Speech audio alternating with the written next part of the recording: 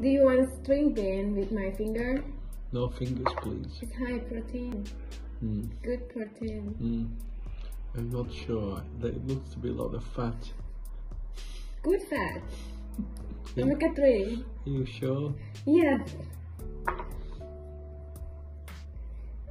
Look.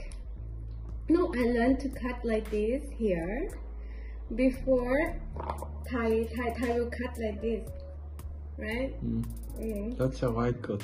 Oh, really? Yeah. You are Thai. Yeah, I think so. Because like this, I would lose my finger for sure. I learned that Western cut this way.